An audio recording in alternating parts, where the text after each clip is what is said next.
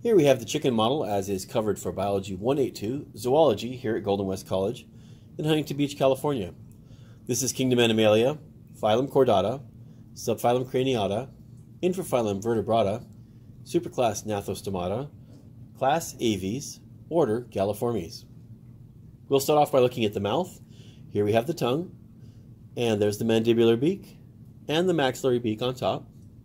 The space in the back of the mouth is the pharynx, and that hole right there is the glottis.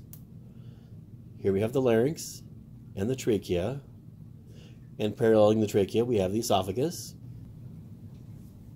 Transitioning down to the lower part of the neck, we find ourselves with the crop, and that follows to the heart.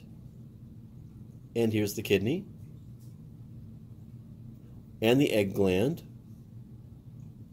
Pieces that are not attached to this model include the proventriculus, the gizzard, the duodenum, and the pancreas.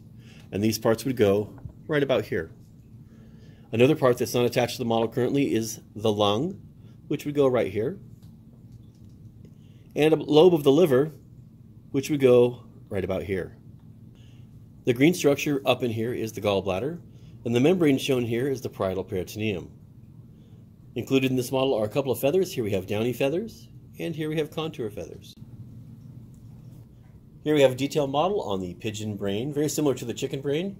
The anterior lobe here is the olfactory lobe, followed by the cerebrum, followed by the cerebellum.